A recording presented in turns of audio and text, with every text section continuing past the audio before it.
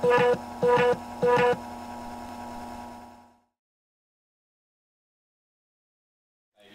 I wanted to thank everyone for coming out today to hear a little bit about the state of Wi-Fi networking, internet networking with old retro machines, and our attempt to get these old machines beyond the BBS and into the late 20th century. But before I do that, I want to back up a little bit. Now, I want to put you back around 1983, 84, and you're a typical user on a BBS. And what are the sort of things you're looking for, right? You're getting on there and you're doing a little social media on the message bases. You're chatting with the sysop, so you can do instant messaging with one guy. You can go and download some new programs for your computer, right? And if the BBS you were on around then was, you know, run by a rich guy, he might advertise right there on the cover, 2 megs online. So you were styling then. And then you'd have a section there where you could go look at pictures, which were typically ASCII ANSI art, or read the news, which is some text file written by somebody 3 weeks ago. You know, these were the sort of things you would get from your online experience around that time. And then the internet happened, and instead of being on a forum where you could talk to maybe a couple hundred people asynchronously, now you're talking to basically everybody on Earth. Instant messaging, the same thing. Your downloads, it's like every file is available to you. So it's really easy to see why the internet killed BBSs off, and it did it really hard. And kind of in my experience, it happened really quickly. It's one moment, a telephone line and a modem and somebody you've never met was your networking world. And then all of a sudden they're gone. Now, during this period, and I'm talking about like the mid-90s, some platforms were able to, because of the technology they used, they were able to handle this transition pretty well. And I really want to emphasize what I mean by that. And I'm talking platforms like Windows, Mac, Amiga even, had common APIs for talking to a network. That no matter what technology was behind it, whether it was a modem or a network card, your applications could talk to the same API and get the same work done. And this has been huge for progress in all of those, in my opinion, because you can confidently write software for the network and not have to worry that it's only going to run against the one piece of hardware that you happen to have at your house.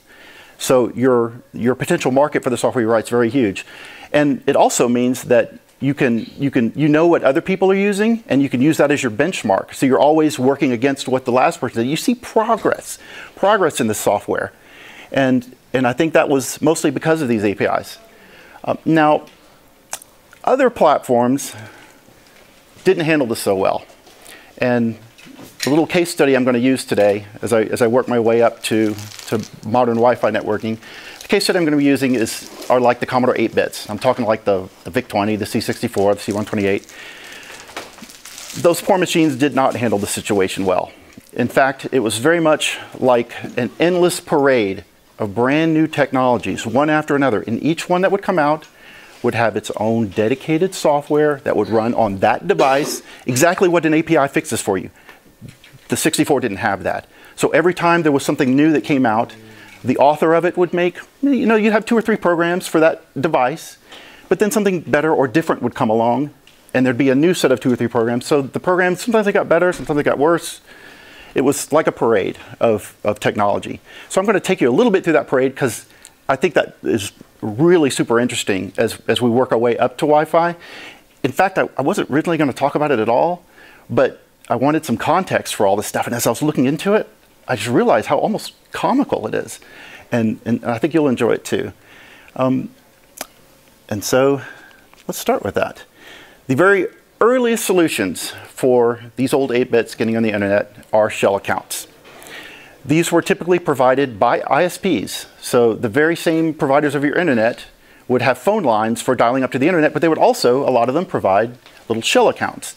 These were like miniature BBSs in the sense that you would connect to them with a standard terminal program, and you'd be given usually a Linux prompt, and you could access the internet from this Linux prompt. So you'd use your standard terminal program, your standard modem, you'd call up your ISP's shell phone number, and you could do this with a VIC-20 or a 64 or any machine. And so very early on, the technology used by the 8-bits was basically the same stuff we were using in the 80s. Nothing really changed. It's just that, oh, we want to get on the internet, so we're going to call our ISP shell account instead of BBSs, because we can get a lot more out of it. Now, during this time, again, this is the mid-90s or so, we started to see the very first hints of fracturing in the technology being used. And that's the introduction of the, it wasn't originally made by CMD, but I'm going to call it the CMD SwiftLink. And it's basically a UART chip, a 6551 UART chip in a cartridge. You could put in your C64.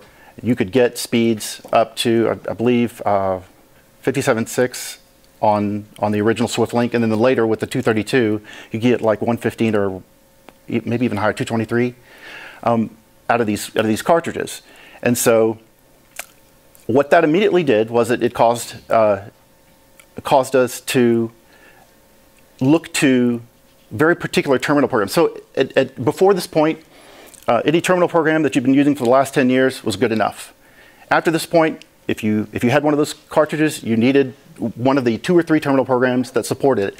And this was also caused by the Unix, because now we suddenly needed something that would support VT102 and 80 columns. You already started to see a sort of narrowing down of the software available to get on the internet. And so that was where we were at that point in time. Now, getting towards the mid to late 90s now, we see our first new hardware solution.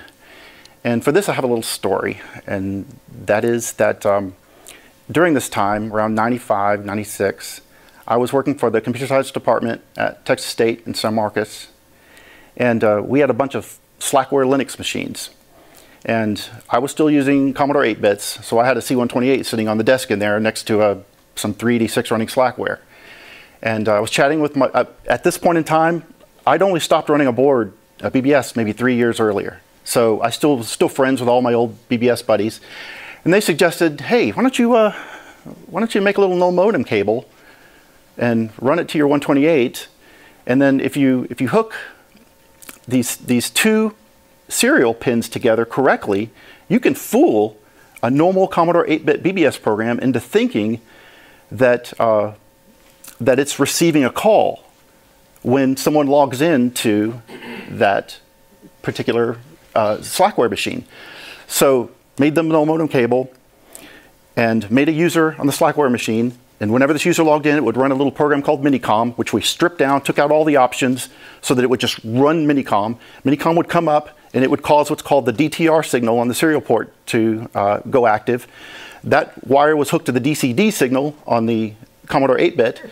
The BBS program would think, hey, someone's online. Someone's dialed me up on my phone, and go online. And so that BBS was up around 1996 and only stayed up until I graduated at the end of 96, early 97.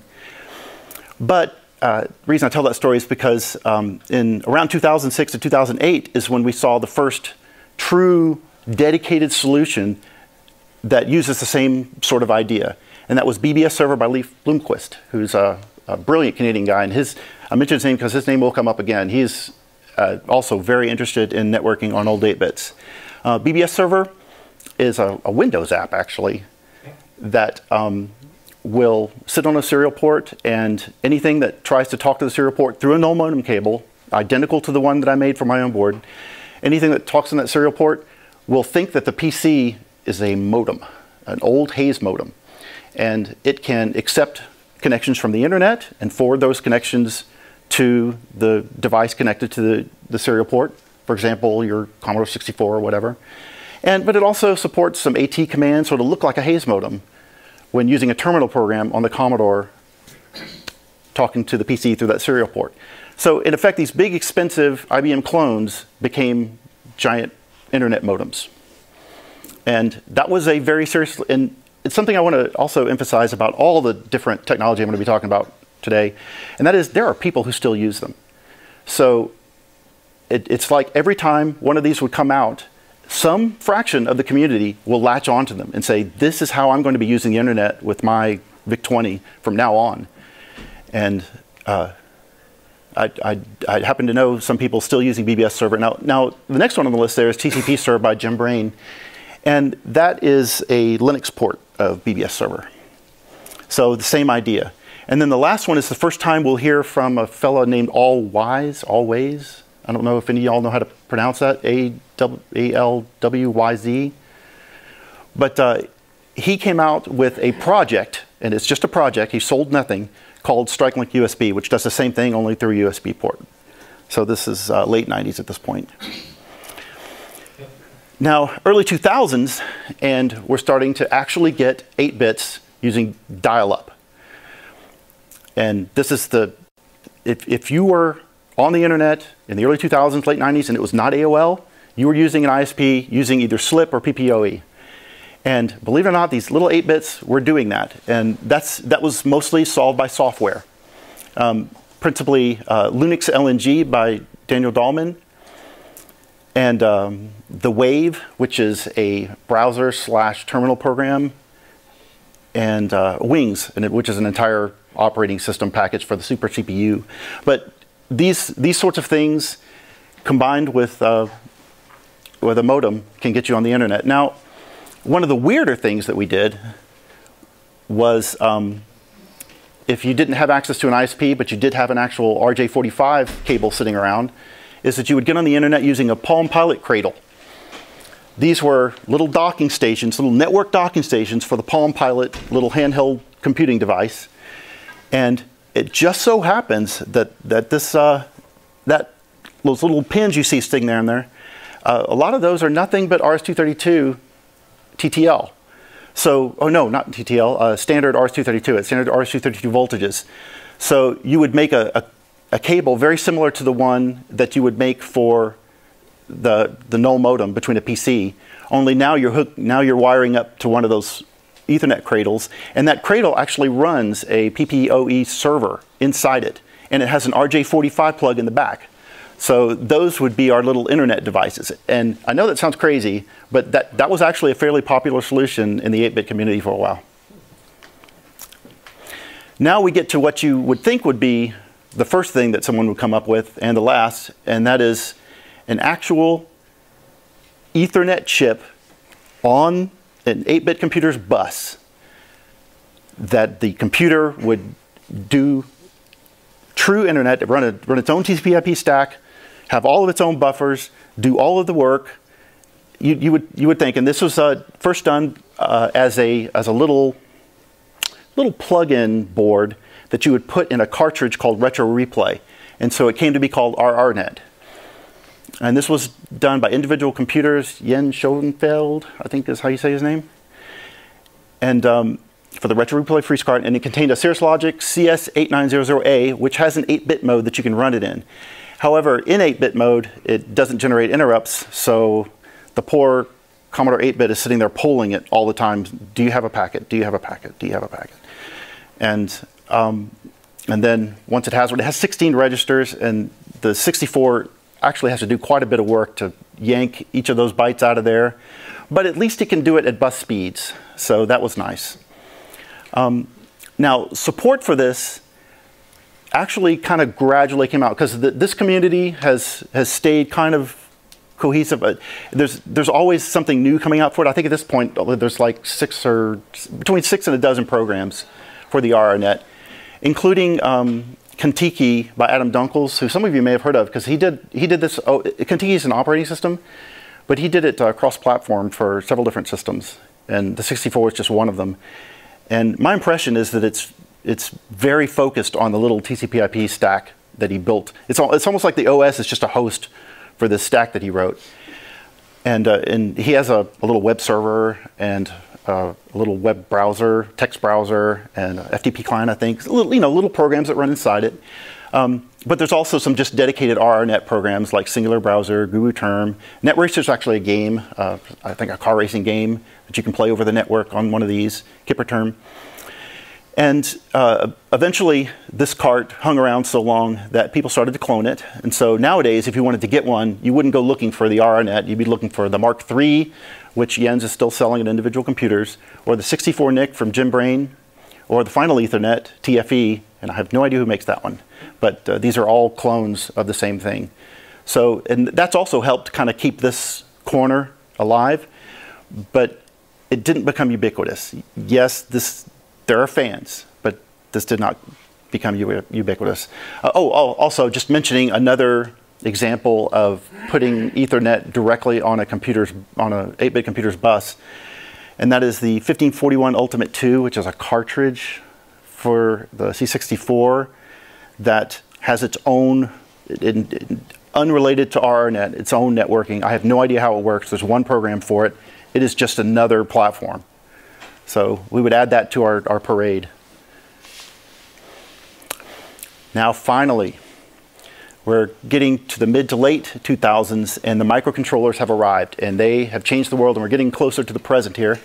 The first microcontroller internet solution for the 8-bits that I know of was called the Commodore Comet. And the Comet is really, he calls it an internet modem, and he's right. It hooks to the user port on the C64, and it does use the standard RS-232 TTL pins on the computer. So he's right to sort of call him, but really, to me, it's more of a connection device for a service. The Comet comes with you can see it up there. It's an RJ45 jack, so it's a wired internet solution. He runs a service called CommodoreServer.com, and its primary purpose, the big selling point, is that you can load disks and files from his server on the internet to your machine using standard Commodore commands. And you do this by loading this wedge software called V1541. You'd load that on your C64, and then if you have the Comet in there, you would log in. You would do a load command that does a login, and then you would go out and fetch your files. But his service also provided chat, so there's like chat rooms. It's just one of the things he had on there. It kind of reminds me of Q-Link a little bit. And then he had some online games, like you can go play Zork over on CommodoreServer.com, stuff like that. But this was really the first time we see microcontrollers as modems. And finally, we are reaching the present. Now, in 2015, again, here's Leif Blomquist, the same guy who did BBS server earlier. He came up with a Wi-Fi modem using a microcontroller and a little screen there, and I think they're actually the same thing. It's an Arduino of some sort. ESP32. Is it? No, it's an Arduino. Yeah, I think it's an Arduino. It's an Arduino. But he came up with a wireless networking device that again uses the standard serial ports. He would use a standard terminal program on the computer to access it, and he called it the Commodore Wi-Fi modem.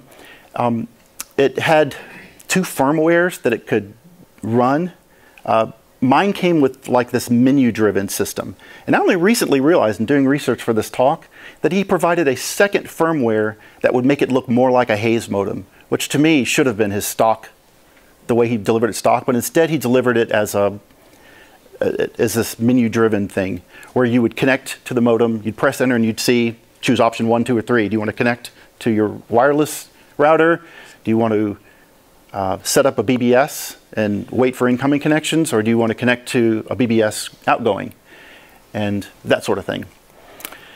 And it's around this time, or shortly thereafter, that I started my little Commodore group in Austin, and I met a fellow who was also interested in making a wireless modem for the 8-bits. And I was really excited to take the technology that Leif had done and expand it in kind of different directions than he did.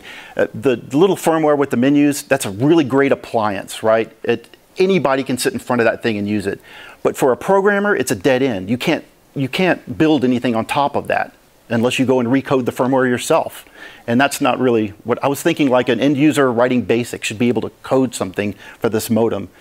And so it was with that we combined our efforts. And the fellow who made that first C64 Net Wi-Fi, his name is Carlos Santiago, and he has a website at electronicsisfun.com, which I'll show you a little bit later. But not long after the C64 Net came out, the same Always, A-W-A-L-W-Y-Z, I have no idea how to say that guy.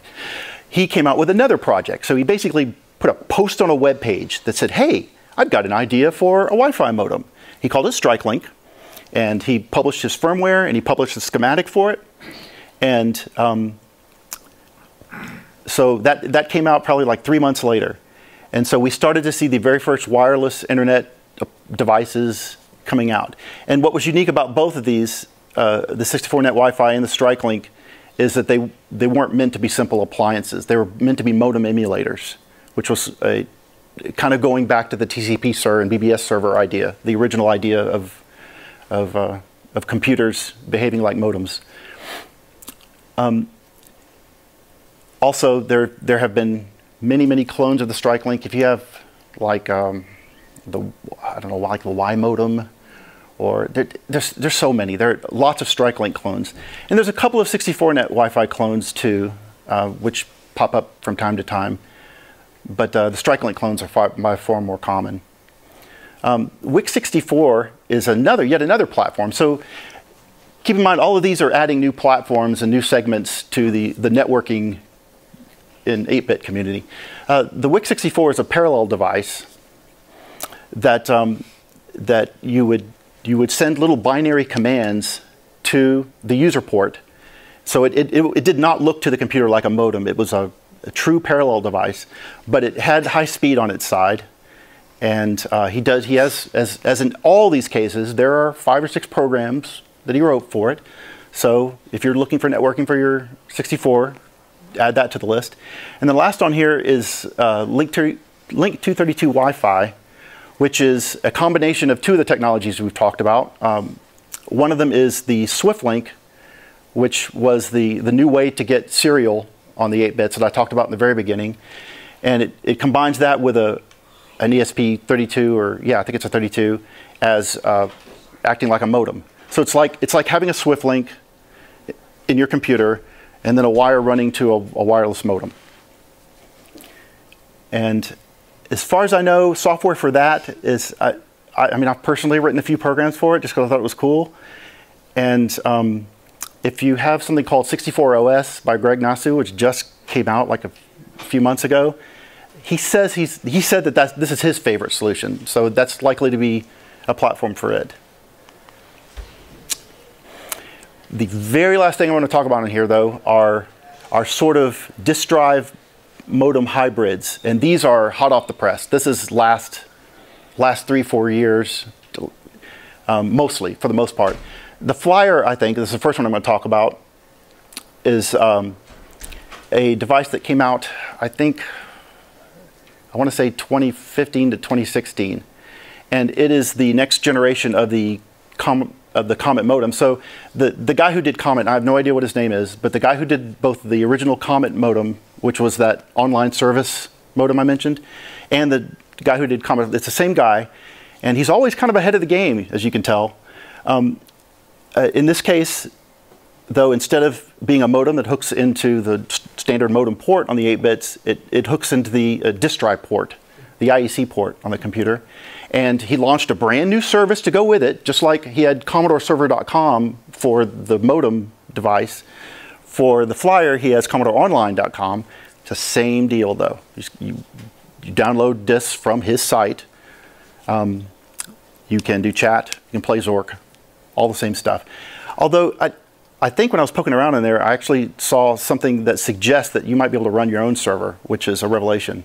So that would be a new thing. You're not stuck to his service like you were with the original Comet. Now these last 2, these fellows are here in that room down there, and you can go talk to them. Jamie and Thomas Cherry Holmes are collaborating on a device that's very similar to the Comet Flyer without the baggage of the dedicated service. And they're called FujiNet and Meatloaf, respectively. And they've tried to explain the differences. I was too stupid to follow it. I did not, and I apologize, but I don't understand the difference because they're working so closely together. And I think that's why I don't entirely understand. I think that Meatloaf has and FujiNet have different goals, so they may diverge in the future. But right now, the hardware is basically identical, and the firmware is very close. Can you correct me, sir? Yeah, I said it on their talk. So FujiNet is very modular, and there's very little 64 support. But if you go to their website, you'll see that they've talked to Jamie, and Jamie is going to be kind of forking Meatloaf into a module that plugs into FujiNet. So FujiNet project is going to use Jamie's technology to integrate 64s and Commodore 128s into FujiNet. So it's going to look like FujiNet because it will be FujiNet, but they're going to use Meatloaf's technology to do the 64 port. And that's on their website. I was looking at that last night, as a matter of fact. And not just the 64. Tom was saying that he is attempting to get FujiNet for all Commodore equipment. Oh, yeah. No, he had a +4 running that thing. So the takeaway from this is it is another platform. This time, if you want to write software that gets on the internet, you're going to be talking to your disk drive, or the disk drive port at least, and to a device on it. And you can do networking with it. I mean, he's showing off all kinds of different kinds of packets that he's getting from the net using that thing. So it's not just limited to the disk drive, which the Flyer is very focused on. Now, these last ones I'm just going to mention because they're kind of network adjacent, but these are not network devices. You're not going to be doing online chatting with these. One is the new PetDisk Max, which is an IEEE 488 device that you can access disk images on a network from a pet. And the last one on there is ONE Bus, which I'm personally going to buy 5 of those things. Those sound awesome. They're a device that you can hook any of the 8 bits, including the pets or the 64 together, and access each other's disk drives over wirelessly. So that thing just sounded awesome, and even though it's not really relevant, I had to mention it. That's just too cool. Okay, this slide's just a segue. I just wanted to mention that, kind of where I fit into this as I move on to talking about my own stuff. And that is, it's around 84 that I got a VIC modem, and I love the darn thing. By the next year, I was using like the 1650, but either way, it's 300 baud. And around that time is when I started running my own BBS and writing BBS software. So to me, a computer's always been a social device of some sort or another.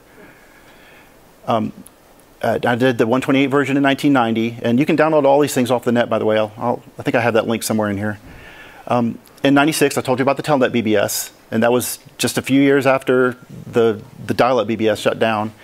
And then in 2016, I mentioned that I got into wireless networking. And that brings us to what I bet you all thought I was going to talk about, and which I am now going to talk about, and that is the firmware for the C64 Net Wi-Fi. Called the firmware Z modem. I've heard it referred to as I modem or Z modem. Say it however you like. I honestly don't know how to say it. But this is the progression of the original little user port Wi-Fi modems that were designed originally for the C64, but eventually with C128 compatibility built in.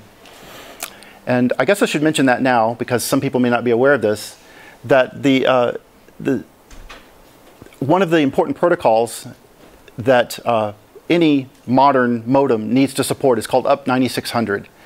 And it is a trick for getting the best speed out of serial communication by using the bit shifting feature on the chip that's in there. But normally, those pins are not used in a modem. So it's like that was not part of any standard modem configuration, and so it didn't make its way from real modems onto any of the newer devices. But somewhere in you know what, I really should wait to get there. But eventually, a guy named Daniel Dahlman figured out how to do this not by adding new chips or adding a new platform. That's the most beautiful thing. UP96 requires a new platform. You wire some wires together, and so long as your software understands how to do the UP9600 protocol, you're good to go. And so one of the iterations of this is the addition of a jumper right up there for enabling and disabling the UP9600 pins. And that's because if you try to use UP9600 on C128, you will have a bad time. The burst mode pin on a C128, which is responsible for high-speed disk access, is also connected to one of the UP9600 pins on the user port. And so if you try to use UP9600, or even a modem that supports it on a C128, the poor darn thing won't boot, because it's trying to do a burst mode disk access and it fails.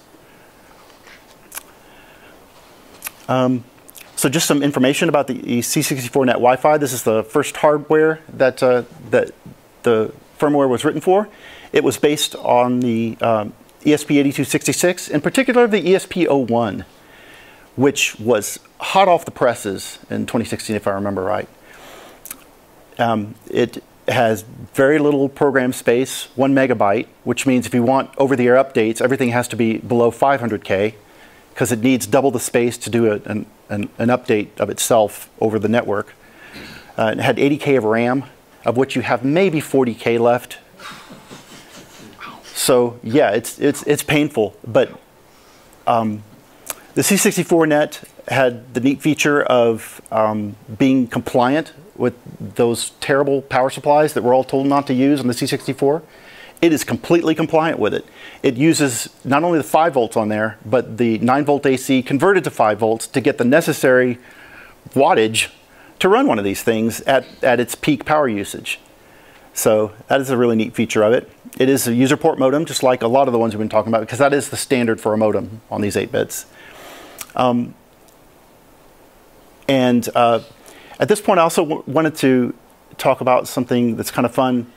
It supports UP9600. It supports baud rates up to as fast as the ESP can go. I typically only test it up to about 57,600. But the fun thing about the user port is sometimes you'll see people ask, how fast can, say, a Commodore 64 go on its user port using standard serial? And it is amusing how that answer has changed, not based on anything changing about the computer, but just based on the brains of really smart people thinking about what they could do with that computer. Now, when the machine was released, Commodore themselves advertised that you can do 300 baud reliably, and they were right.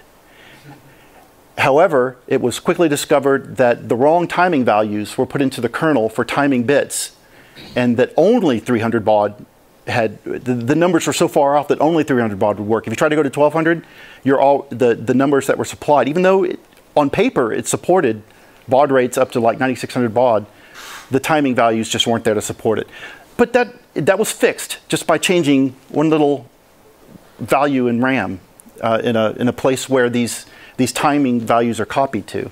So that was super easy to fix. So pretty quickly, by even the early 80s, we were doing 1200 baud if you could get a modem that fast. But it was proven that the user port could do it.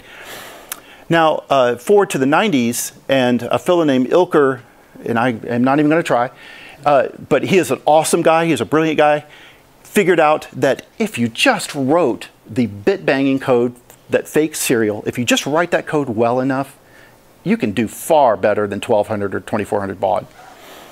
And it's actually his code that I borrowed for a lot of my apps, because he's right. When the C64 is not having to do a bunch of garbage related to disk drives and other things on its NMI interrupt and focuses all of its energy just on serial, you can get pretty crazy speeds. Then I mentioned Daniel Dahlman in UP9600, which is a kind of a hardware solution because you have to connect certain pins together. But it's pretty lightweight. You don't have to make the changes to your computer. It can be something that's just a feature of the modem. And then the last one, a guy named George, or yeah, I think George or Jorge, I'm not sure, Castillo, proved that you can do 57,600 bit banging with a 1 megahertz processor on the user port on a C64. And you will never believe how he did it. All of these solutions above there all have one thing in common. And that is they use a little timer that's built into one of the chips on the C64 to time the bits as they go out on the serial port. You tell this little timer, okay, I want you to wake me up in so many nanoseconds or whatever, and then I'll send my next bit. Now wake me up for the next one, and so forth and so on. The way he did it is by saying, screw that, that's way too slow. There's not enough fineness in the time signature. Plus you have to worry about something called bad lines, which I won't go into. But anyway, you can't get high speeds out of that. What you need to do is count the number of cycles that each instruction that you execute between bits takes. And if you do that carefully and put your knops in the right place, then you can send out bits at 57.6. Now, if that isn't the most hardcore thing you've ever heard, I don't know what is. But he came out with a term program, or somebody built a program around it called RetroTerm that works with my firmware and operates at 57.6. And he uses it for streaming audio and streaming PCM samples, like 4-bit PCM samples, and streaming SID music, and doing really quick downloads of high-res art and that sort of stuff. And again, Z-Modem is the name of my project. And when I started it in 2016, I had 3 goals. They weren't all as important as the others. The most important goal, and the first one, was that it looked like a modem. I wanted this for compatibility. I wanted the maximum amount of software, all the software written for a decade that works with modems. I wanted to work with this firmware. I wanted the next most important is actually the last one. I wanted it to be an internet platform. I wanted it to be something programmable so that someone could sit in front of a machine of C64 in BASIC, write code, and get results. And sort of an afterthought almost is that it be an appliance, have some built-in features, kind of like the original Leaf Bloomquist modem did. So like putting in an IRC client, for example. These are some of the features, and I'm getting squeezed on time and trying to figure out what I should emphasize. So these are examples of some of the AT commands that it supports. A lot of these, like this one is a standard command, but whenever I found letters that were not used by any modem standard that I could borrow for Wi-Fi specific stuff like ATW, I did so. And some could argue that's a bad idea. It's actually not worked out to be a problem for me so far. The modem supports hardware and software flow control, and you can turn on which kind you use in the modem, and then your terminal program has to match it. For terminal support, it can do ASCII, ANSI to PETSCII decoding, including color. So like you can be on an ANSI BBS and it'll translate that to PETSCII colors as best it can. You can customize your end of line. You can actually put it into a telnet mode where it will eat telnet codes and respond to them correctly so that they will leave you alone. And that's when you're dealing with telnet, that's the most important thing. You want these codes just to leave you alone, because otherwise they're just going to be dumping garbage, and they're going to be hanging up your session because they're going to be asking questions and getting angry when you don't answer. So one of the features in the firmware is that you can put it in this mode and it will just answer seamlessly, and you won't even know it's doing it. You can turn on, that's a standard command, ATE for a half full duplex. And you can use ATB to change the baud rate on the fly. And I think that's why RetroTerm ended up using my firmware, is because they want to be able to change between baud rates while the modem, on the fly, while the modem's connected doing stuff. I put in a phone book. The main reason I put in the phone book was for that right there.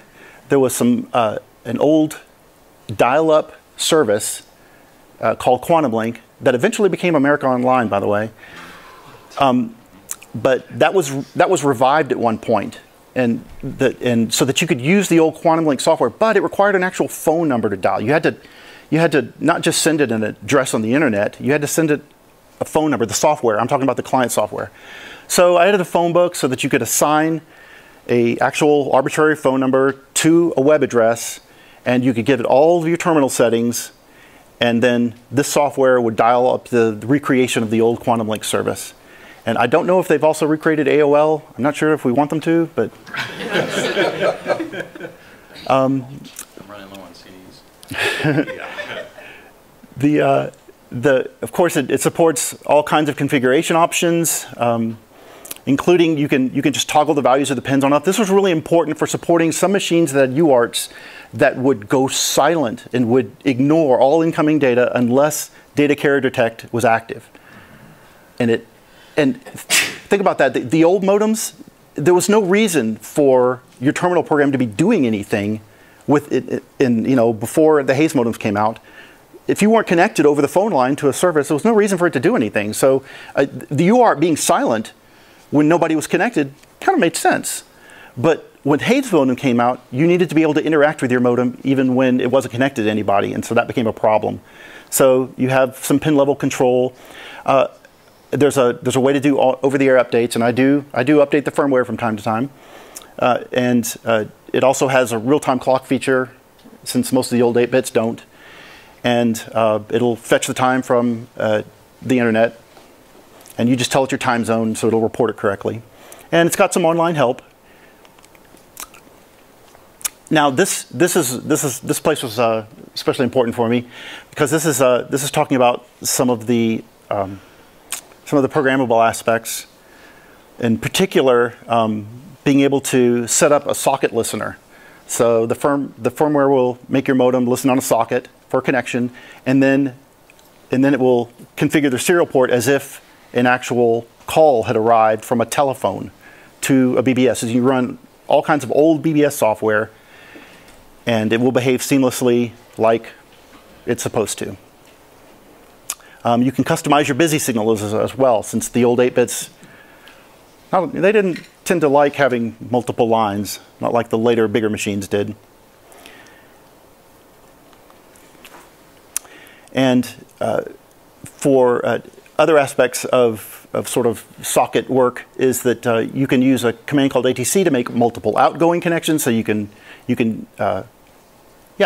this was really especially important for FTP, because I don't know if you know this, but whenever you FTP files, you have one connection. If you're doing a passive mode FTP, you have one connection where it's entering commands that the user's typing, and another connection that's just for getting the data. And so the modem needed to be able to support these independently and to let an application running on the 8-bit know which connection is sending which data to you at the time.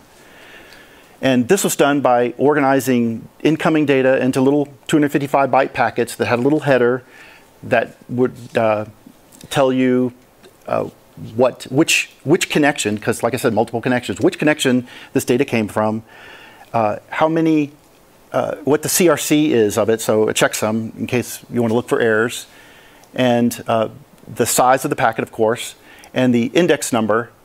That is, you've been connected to this place, and it'll just start numbering every incoming packet, 1 to whatever. And that's important, again, for error correction, so that if you know if you last got 3 and now you've gotten 4 from the same one, or now you've gotten 5, you've missed 4 somewhere, so you need to ask for 4 back. And these last things, I'm down here at the bottom, the custom packet delimiters and masks and filtering state machine, those are meant for taking work off of old 8-bits by allowing the modem to do things like strip off all the line feeds, for example, or give me all the data in every packet up to this character, up to the carriage return, for example, and reserve the rest of it for a next request. That sort of thing. And then a filtering state machine, which is a big long string you can write that can do that sort of stuff on a character by character basis. So if I get an open bracket, go to state 1 and then look for this character so that you can build almost like a little HTML parser or something if you wanted to. That was something someone just requested from me over on GitHub. These are an example of some of the little basic apps I wrote. And yes, that is a VIC-20 on IRC. So there's IRC, there's an FTP client. One I especially like is the D64 wget, which will let you get a disk image directly from the internet and write it directly to a disk, no in between. Also wrote a couple terminal programs, but those are worthless. They're just there for when I need to do configuration. And this was the culmination of it, an old pet game that I used to love to play called Weather. It's a 2-player game. And if that isn't perfect for a network game, I don't know what is. And when I was able to port that old PET game to the 64 and add networking to it so you could play this game over the internet with your friend, that's when I knew I'd accomplished my goals. And then later I did some GeoSaps. The one on the left is a VT100 ANSI terminal, and the one on the right is a 40-column CBM graphics. And yes, it is rendering 40-column CBM graphics on a high-res screen. And if that strikes you as a bad idea, it's because that's the correct thought. It's a bad idea. Why? The computer has hardware to do that automatically for you, and yet I'm doing it in software. It just seemed like a fun thing to do at the time. I did mention retro terms, so I'm not going to go over that again. That's the term that lets you stream the PC because it does the 57600 baud on the user port using CPU cycle timing. And I mentioned V1541, which is the disk downloading software that was meant for the original Comet modem. Z modem also supports that same protocol, so you can do all that stuff. And the last thing I wanted to mention is that a version of the same modem was done for true RS-232. So this was mainly aimed at like Amigas, old PCs, anything with a true RS-232 port. Runs the same firmware with a different chip, namely the ESP32. The firmware compiles for both chips and still does, although I'm recently changed to a new version of the ESP32 libraries. So if you had been compiling in the past and you're having trouble now, read the README again. I also added an IRC client. Again, that's part of sort of what makes it, add some appliance features to it. SSL and TLS support was added mostly because I have some extra RAM now to play with, and so I can start adding new things. However, the certificates for SSL and TLS are not verified at all. I do not keep 4 gigabytes of root certs on your little microcontroller. So the protocol works. We're going to have to be happy with that. Also, as soon as I got some extra RAM with the switch to to an 8 meg chip, I was able to pull down libSSH2, which is a library for doing SSH, so you can connect to Linux machines securely. And a ping feature. And I also I added support for a printer protocol called IPP, so that you can use your wireless modem to print documents to a real modern printer that supports IPP. Now, I go through cups myself, but some printers actually support it natively. And if they do, you're in luck. I even did a driver for GEOS for the old 8-bits, so that you can print from GEOS. And you can see in the picture there, in the front are some GEOS printouts, and in the back, something from an Amiga. And the Guru modem also comes with a little SD card, so some shell commands were added just for getting data to and from that through the serial port. So added some Z modem, X modem, Kermit transfers, and that sort of thing. And upcoming, as now that I have access to more RAM, I'm starting to work on SLIP and PPOE, so that we'll be able to do dial-out from Amigas and the C64 using these modems.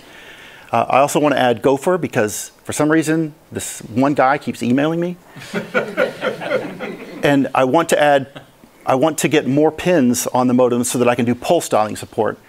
And if that sounds crazy, it probably is, but it's really cool how it works. It used to like pull the phone off the hook, on and off in the wires, and that's how it did pulse dialing. If you did that 5 times, you were dialing a 5. That's crazy. I want to do it. And the last thing on here is there's a fellow who added sound support to the firmware because he wanted his version of the modem to make dialing noises. And that's it. Here are some links. Timing.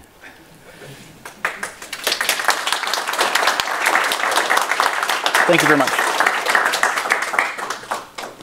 Are there any Gopher servers left? Yeah. Apparently, yes. Really? Oh, yeah, question, sure. What was your ATW command for again? I'm sorry. Well, so there's There's a little menu system you can use for configuration. You don't have to.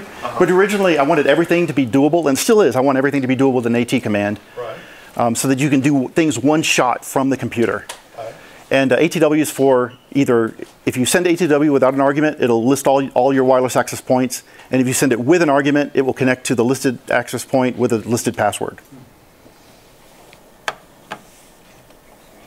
Will you code on the 8-bits outside of BASIC, or do you do encoding outside of BASIC on the 8-bits? I have to, and I was going to mention this if I had more time, but I have to use a little ML, and it's not because BASIC is too slow to deal with the internet. That's not the problem. It's because the BASIC on the 8-bits is too slow to deal with string parsing. And so I have a little ML routine that I call PML. You might recall it was actually listed up there.